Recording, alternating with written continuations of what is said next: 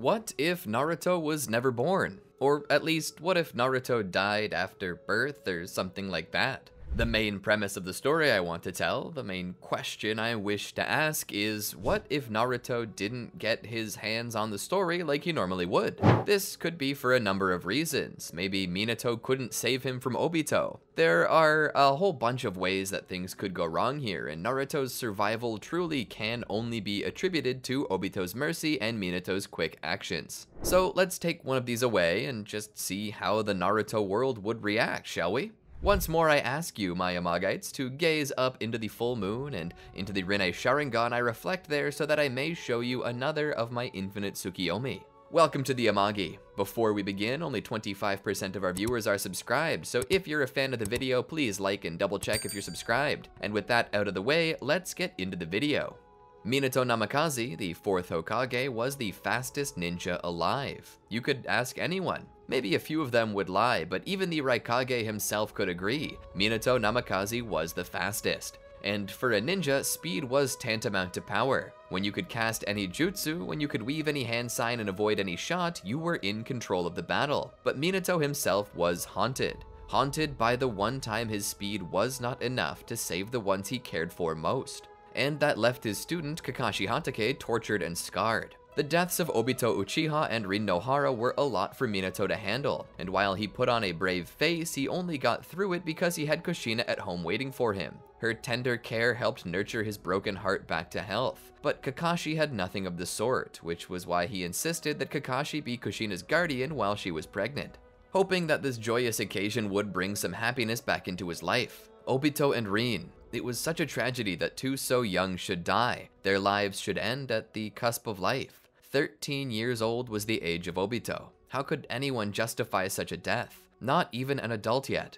Minato looked back on all these things and wondered why they had to be. This was not what Hashirama Senju would have wanted. He fought for this village and founded it, creating it to be a place where children no longer needed to fight and die on the battlefield, where they no longer were expected to fight for their village and lose their innocence to the bloodstains of battle, to the shell shock and trauma that followed home every man, woman, and beast to set foot on that bloody grass. But even though he had dreamed such, it had never come to pass. A wonderful village had formed and a new world order had risen up in its place. The end of the feudal era and the rise of nations under their daimyo. Despite this, it didn't end the fighting. It merely changed the rules a bit. Instead of a battle royale as it always had been, it became a more orderly fight that witnessed even more death. The Great Ninja Wars. The wars that raged on eternally. Another excuse for men to slaughter each other. Lord Fourth, came the voice of Biwako Sarutobi. Your seal is slipping. Concentrate. Minato then realized that in his daydreaming he had forgotten to continue enforcing the seal keeping Kushina alive. He pushed his hand back to her stomach. As he touched it, her skin felt incredibly hot. Sweat appeared from every pore. He looked at her face and saw she was in pure agony, but of course she was. She was giving birth. She looked at him for a moment and spoke. Easily the most painful thing I've ever done.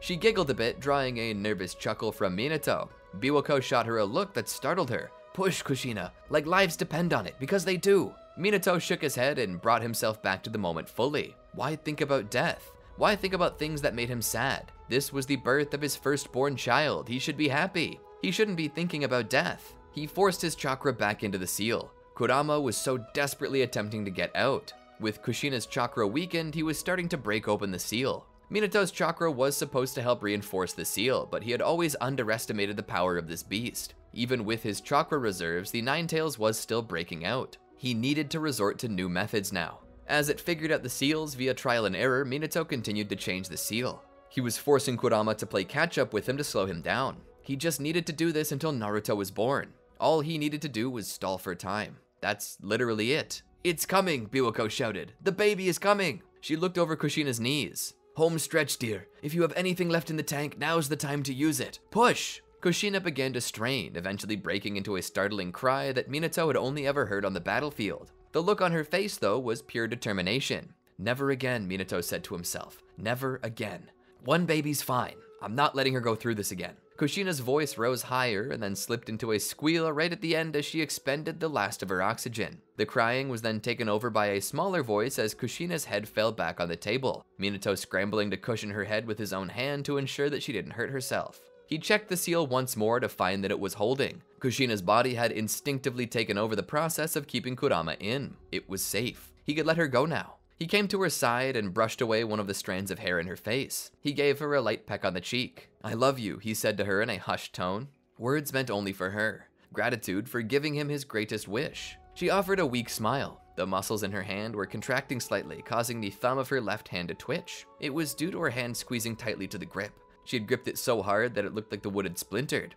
Biwako and the other nurses were fawning over the baby, but Biwako was a wise and kind woman who knew that the only person deserving to enjoy the first few moments of this child's life was Kushina. So after snipping the cord, they took a soft towel and gently cleaned and swaddled the baby, bringing him to his mother. Kushina's movements were slow and weak, but gently her arms wrapped around the baby, Minato's hands hovering nearby to offer extra support to his wife's weak muscles. She kissed the baby's head and welcomed him to the world. Minato took a step back from the scene and took it all in. He was so pleased. He was so happy. He was so about to puke. He turned around, his nerves catching up with him. Finding a nearby bucket, every nervous feeling he had, he let out with a simple heave. The nurses nearby were shocked, with Biwako laughing at his pain. "Hiruzen was the same way when we had our first. Hell, he was like that when Asuma was born." Minato leaned against the wall with his hand. He attempted to catch his breath before going for round 2. Once that was done, he spit into the bucket and took a deep breath and returned to full height. "All right, I'm ready to see my baby now." He turned around to find the room a bloody wasteland. Kushina was weakly reaching up for Naruto, crying for help. Minato looked up to see a masked individual holding his son. He held out his hand. "Please, wait." The man stood there silently, a kunai to the infant's throat. "And what will you give me if I do?" Minato came to Kushina's side and put a hand on her shoulder to calm her, his gaze never breaking from the man. "What do you want?" The man feigned thinking for a second. "The 9 tails would be a good start." Minato looked down at Kushina. "You can't be serious. Why would you want that?" The masked man scoffed. "It's like asking why grass grows or why wood burns. The answer is obvious. There's only ever one reason why anybody wants a tailed beast. Power." "Just put the baby down and we can talk about this," Minato said. "Put the baby down?" the masked man asked. "Sure. Okay, fine. Since we're all so civil." He threw the child into the air and pointed his kunai up. Minato rushed in, jumping into the air to grab Naruto. At that moment, the man rushed Kushina and teleported her out via Kamui. Minato caught the child and landed on the ground. He didn't have enough time to breathe though. The swaddling was coated in paper bombs. He pulled the swaddling off and threw it to the side before teleporting out via flying Raijin. He was so quick that he felt the concussive force of the blast but couldn't hear the sound. He arrived at his home with Naruto and sighed a heavy sigh of relief. "We're safe," he said. He then felt a chakra signature and suddenly realized the horror. There was one more paper bomb, and this one was attached to the infant's back. "No," was the only thing his mind could formulate before the bomb detonated. The little home they lived in had the windows shattered as the door opened via the pressure. Minato was thrown from the building a good couple meters. He landed on his side and rolled as the flames of the house began to rise, reaching up to the heavens. Minato rolled as he felt the blistering agony. Looking down, he saw that his flak jacket had taken plenty of damage. Small holes were present everywhere. Shrapnel was everywhere. No, it wasn't shrapnel. It was bone. Human bone. Naruto's bones. In that moment, a rush of pain echoed through his body. Not physical pain, even though that pain was present in his burned and scarred arms. His heart was ripped from his chest. It felt like he had died too. Elsewhere in the village, Hiruzen couldn't help but get a strange sense of foreboding. Something was wrong. Something was very wrong.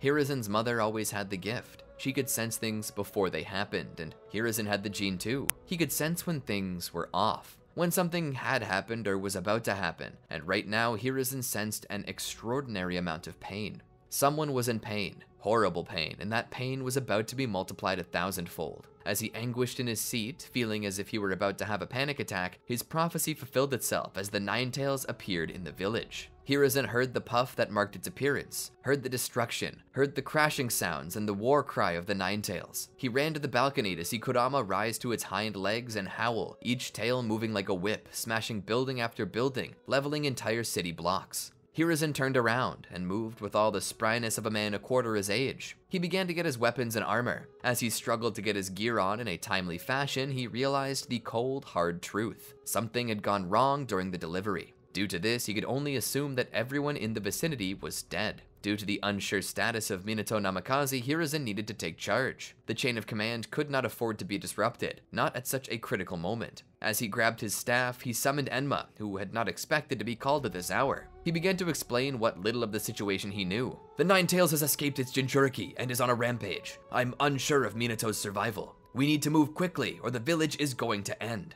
Kushina lay chained, held up only by her arms and her will to live. The masked man lingered over her and only looked down the nose of his mask at her. Suddenly, a chill ran down his spine. It was as if death had just passed him by. He turned back and saw Minato. Standing in the pitch-black darkness, all he could see was the torn flak jacket, charred arms, and cold, blank white eyes glowing in the darkness. This man had once been Obito's master. This man had once been known for his kindness and joyful nature, but now Obito was scared. This person before him held the form of his mentor, but like some demonic entity portraying the image of someone he knew, it held none of the things that made Minato Minato. Obito turned to see him and activated his Mangekyo. Not that he would have done any less for Minato, but right now Obito was not taking any chances. He needed to be ready. He needed to stand firm because whatever this was, it wasn't the same Minato he knew.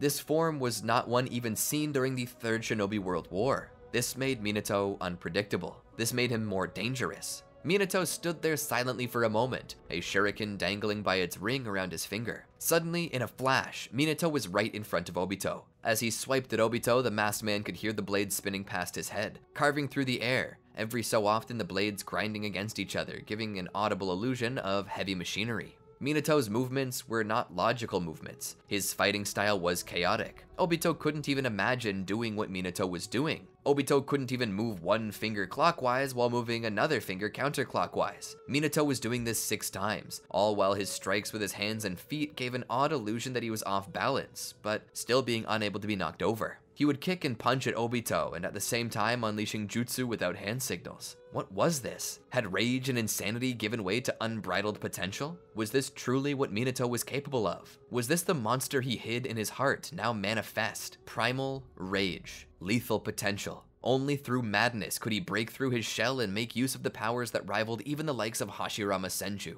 Obito hoped he would make it out of this alive, but he knew that even if he did, he wouldn't be free of this man. No, what he witnessed here today would haunt his dreams for the rest of his life. Perhaps what was even more startling was the knowledge that Minato was hurt, even through his pain, even through the lacerated organs and burned skin caused by his proximity to the blast, he was still fighting. Blood running from his mouth, nose, and eyes, he continued to move, giving off an air of immortality. The feeling that nothing Obito did would ever stop or even slow Minato down or keep the Demon Kage from claiming his life. The sheer terror Minato gave off was enough to cause Obito to scramble. He had the advantage. He had everything he needed to overcome Minato, but he couldn't. He freaked out and teleported away in his terror simply because Minato was terrifying. With Obito now out of the picture, he turned to Kushina, who looked at him. "Minato?"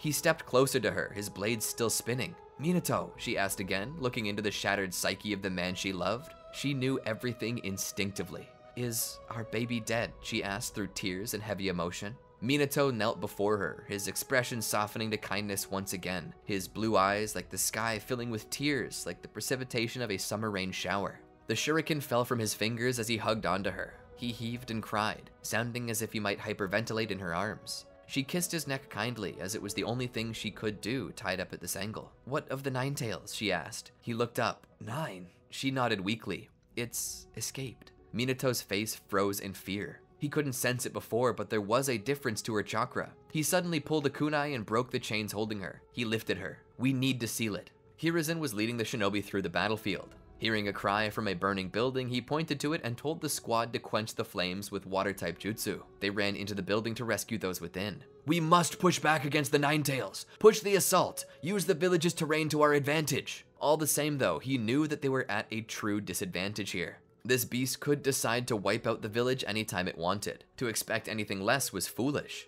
This was a weapon of mass destruction. Fully realized Jinchuriki could only just get to the strength of a full-powered tailed beast, and they couldn't even dream to come close to one that was on a rampage. This was the end of the village, the end of their way of life. Hiruzen began to consider their next steps. He looked back. "Gather as many shinobi as you can, and find anyone with a strong enough will. We're going to seal this beast away, even if it takes our souls to do it." They all knew what that meant, the Reaper Death Seal. Whether the Nine-Tails had heard them or if it was just coincidence, this was unknown. Regardless, the tailed beast began to charge a tailed beast ball. All shinobi stopped and looked at it. That was it. Curtains. That tailed beast ball would be all it took to destroy everything and everyone. Just then, a light could be seen from the Hokage monument. Stepping out, more like stumbling out, was Minato. His clothes were dirty, torn and bloody, and his face was not much different. He looked like he could barely stand. He raised a kunai.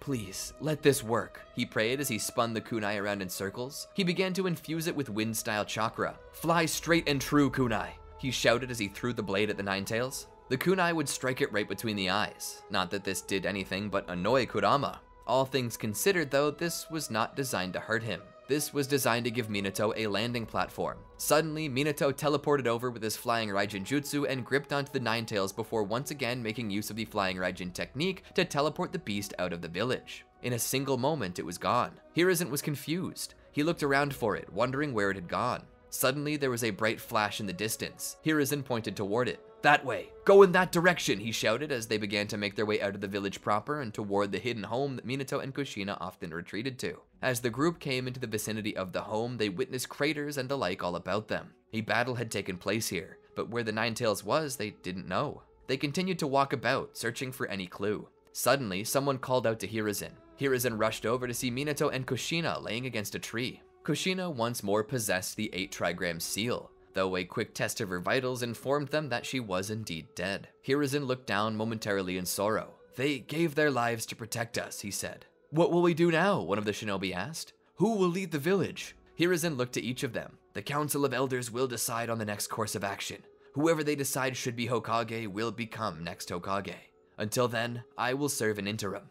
Now, gather their bodies. They should be put to rest like true heroes." Hiruzen stood and looked at the smoldering building where likely the baby had been resting. Who would do such a thing? Suddenly, he heard a gasp and a cry as they moved Kushina. One of the shinobi screamed out to Hiruzen, "Lord Forth is still alive!" He was rushed to the ER. He was in critical state. When he was finally out, they brought him to the most secure room with the most experienced Anbu agents guarding not only the room, but the entire floor. They didn't get in the doctor's way, but they kept an eye on everything. It was a national emergency, yes, but the Hokage was still here, and they needed to protect him. Hiruzen would stay with him for a while. His body was littered with burns and scars. They had him on a ventilator and with so many wires and tubes that Hiruzen wondered how the doctors would get to him in the first place if he ever needed it. As Hiruzen sat there, he could only imagine what Minato might be dreaming about at that moment. Minato had teleported the beast back to the home with him before falling from the beast and hitting the ground. Kurama would attempt to smash him, but Kushina would cry out to stop, and would use her adamantine chains to grab Minato and drag him to safety.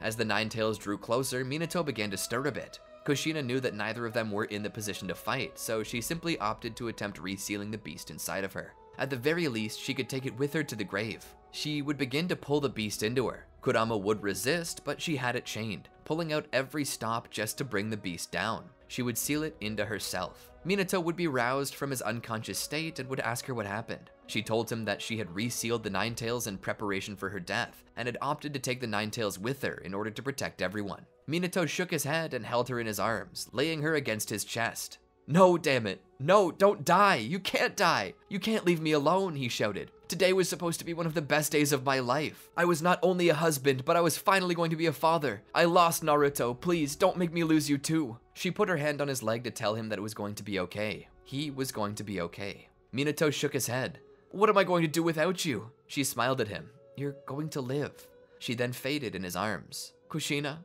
Kushina! Kushina! Kushina!" he shouted out as his eyelids opened. Hiruzen heard this and quickly got rid of the newspaper he was holding. He came to Minato's side. "Minato! Minato, can you hear me?" Minato cut his eyes to Hiruzen. "Yeah."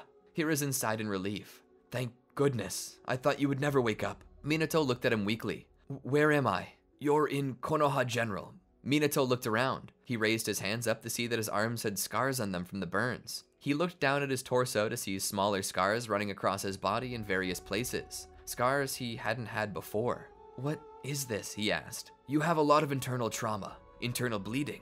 The doctors say you're fortunate to have survived. With the level of damage you'd taken, most people would have died." "Surgery scars?" Hiruzen nodded. "Those are where they had to cut to stop the internal bleeding." "They're already healed," Minato said with surprise. Hiruzen nodded. "They are. How long was I out? Minato asked, knowing that this sort of thing could have only healed to this degree after 2 weeks. Was he really out that long? Hiruzen looked out the window for a moment and sighed. Minato, you've been asleep for 9 months. Minato was surprised. 9 months? His heart began to race. Hiruzen tried to calm him down. Don't worry.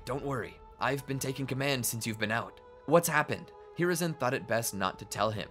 Minato had literally just woken up from a 9-month coma. He was not in the position to deal with that kind of stress. So Hiruzen held it back and didn't tell him anything. You just need to focus on getting better, Hiruzen told him. Minato took a while to recover. They kept watching him and helping rehabilitate him. All the while, Minato continued to keep an eye out for any information, but he understood that Hiruzen was attempting to protect him. But what Hiruzen did not realize was that holding back world news from him, especially since Minato was the Hokage, one of the most powerful people in the world, stressed him out even more than before. He would take in some new information and found out that Konoha was on a hair trigger. The world was on a balancing act, and old wounds would never completely heal. The tailed beasts were the only thing keeping the balance of power, and now Konoha was without its only tailed beast, and this meant that the other countries were just looking for a reason to kill them. To be frank, no nation or village had friends outside of themselves, but what was worse was that these countries all hated Konoha more than they hated each other. So it seemed highly likely that eventually a war would break out. The question was why one hadn't yet. Eventually, Minato was discharged, and he was returned to his office where Hiruzen began to explain why.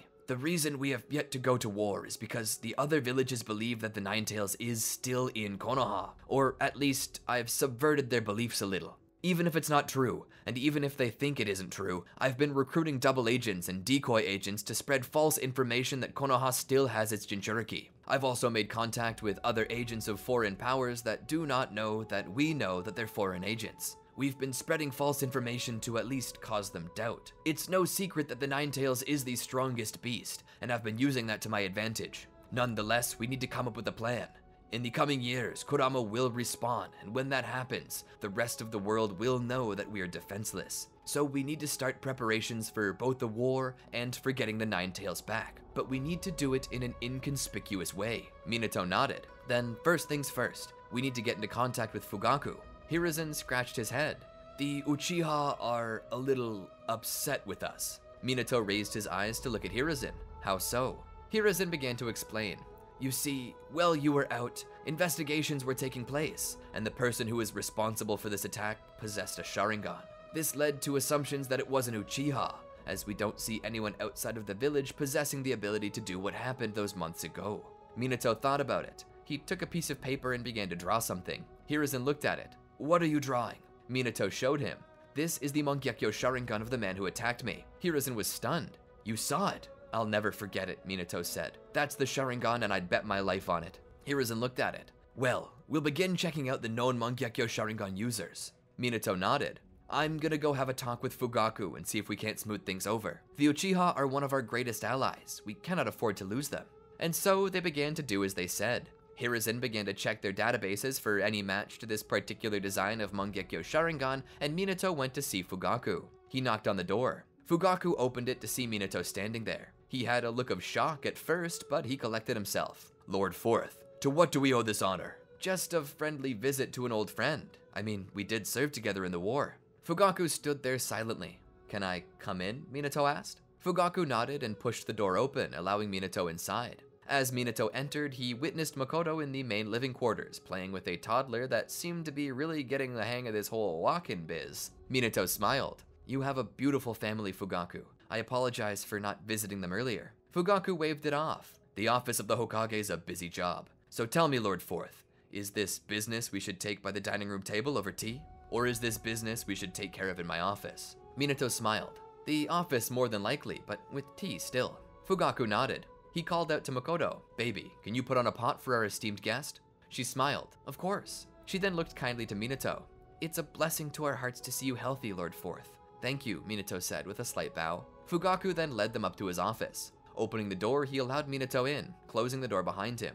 You may sit wherever you desire. Minato found his seat and sat down as Fugaku made his way to the desk to sit down. What was it that you wanted to speak to me about? Fugaku asked. I just woke up about a week ago, and I've been getting back on my feet. I got into the office today, and Hiruzen began filling me in on the situation, including the rumors that the Uchiha are upset. I wish to understand what has caused this situation and how I can alleviate it. There's been a lot of finger pointing going around. A Sharingan was seen within the gaze of the Nine Tails on the night of the attack, and it's believed that we are responsible for it due to that. Minato nodded. I can understand your concerns, Fugaku, but I hope you can also understand ours. What happened that night was a very horrible thing. You and I are friends. If you tell me now, swear it not only on your life, but on the life of your wife, on the life of Itachi, and the life of Sasuke, that you did not have anything to do with this, and I'll believe you. I swear it, Lord Fourth. Then I believe you, Minato said, but I do need your help with something. What is it? Fugaku asked. If we're facing a rogue shinobi with a Sharingan, then it could be anyone. I will need you to help us clear you and your clan's name. Help us discover who did this. That's easier said than done, Lord Fourth. We've been trying for months, but to no avail. I understand, but we have a new lead, and this time it's something that you can help us with. Minato began to draw a pattern on a piece of paper. I faced the adversary and witnessed their Sharingan. It had a Mangekyo pattern, and I know that no Uchiha has the same Mangekyo twice. They're as unique as fingerprints. I need you to take this piece of paper and test every Uchiha who possesses a Mangekyo. Fugaku thought about this. That's a tall order. Most Uchiha keep the awakening of their Sharingan a secret, even to me. Can you not find a way to make them do it? You have some here who possess the Mangekyo Sharingan, correct? Why not have one you trust cast Genjutsu to make them show you? A Mangekyo's Genjutsu is stronger than a 3 Tomoe's Genjutsu, so if they have a higher one, they'll need to use it to counter, or they'll fall into the Genjutsu. And if they fall into it, then you can simply force them to show you their Mangekyo if they have one. Fugaku shook his head. I don't think it's as simple as that. There could be complications, not to mention many people may view it as an invasion of their privacy. Minato sat silent as Fugaku spoke. I understand, but this is very important. Unless we do this, the Uchiha may never be exonerated. Fugaku thought about this for a moment. I have an idea. And so, from here, Fugaku employed the aid of Shisui Uchiha, whose Mangekyo Sharingan possessed the ability to cast a subtle Genjutsu that would make others desire to do the things that you wanted. A Genjutsu so subtle that nobody ever knew they were under it.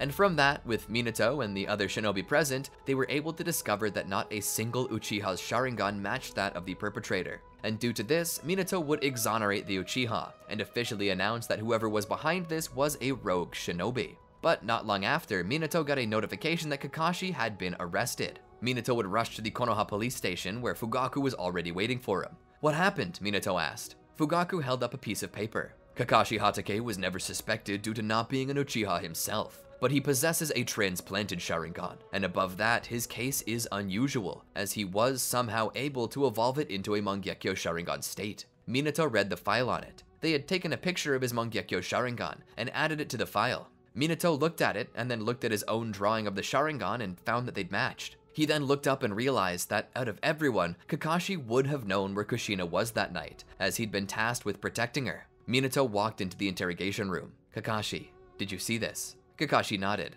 Yes, Lord Fourth, but I assure you, it wasn't me. It wasn't? Then how do you explain this? Minato said. Lord Fourth, I swear on Obito and Rin's graves, it wasn't me. Minato would hear this. That was no easy oath for Kakashi to make. Minato knew that Kakashi had suffered and what he had gone through. What do you think it is then? Minato asked. If not you, then who? Kakashi shook his head. I don't know. Minato sat there for a moment. Show it to me. Kakashi nodded and activated his Sharingan. Minato was a little surprised. Oh, it's in your left socket. Kakashi nodded. The person I fought with had this eye in their right socket. Does that exonerate me, Minato-sensei? Minato nodded. Yeah, it does. But the question is, if it wasn't you, then who was it? Kakashi looked down. Master. Minato leaned in. Yes? Kakashi looked back up. If what you said is true, and no Mangekyo Sharingan is ever the same, then someone is using Obito's right eye without our permission. Minato thought about it. Minato loved Obito as much as Kakashi did. This was a spit in their face. To use the eye of one so close to Minato to rob him of his wife and child, it was cruel, and someone was going to pay for it. And that's where I think I'm gonna end this video for now. I hope you all enjoyed this. I know the title of this video is What If Naruto Was Never Born, and he was obviously born in this video, but I thought a name like What If He Died in Childbirth would be too dark, despite the darkness of the episode. So while the name might be a slight lie, it catches the root effect of the video, to witness a world where Naruto does not exist. I hope you all enjoyed it. Let me know what you think down below and what other videos you'd like to see. Be sure to like, subscribe, and ring the bell to be notified about more content like this. And until next time, peace.